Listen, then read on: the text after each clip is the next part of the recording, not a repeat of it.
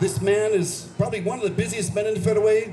Please welcome the very hard-working, very dedicated Mayor Jim Ferrell. Thank you, Kenny. And thank you for being here today. Isn't it a beautiful day? We've got a council member here. We've got Councilmember Susan Honda, one of the absolute hardest working council members in the city. I want to say a big special thank you to the Lions. This is their 70th anniversary as an organization. Really, just absolutely great service in their community. Thank you so much for all you do. This was such a great idea. And I remember Jan Barber coming to the city council, you guys.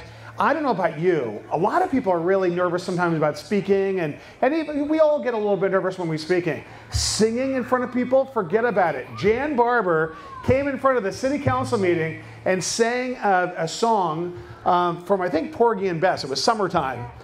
A cappella. Took a lot of courage. It was absolutely fantastic. And she wanted to start what is now one of the great events in our community.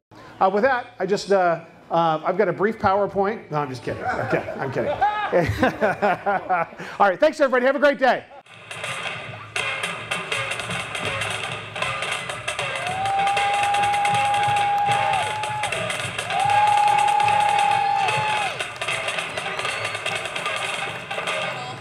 They waddled away, waddle, waddle, till the very next day. Bum, bum, bum, bum, bum, ba-da.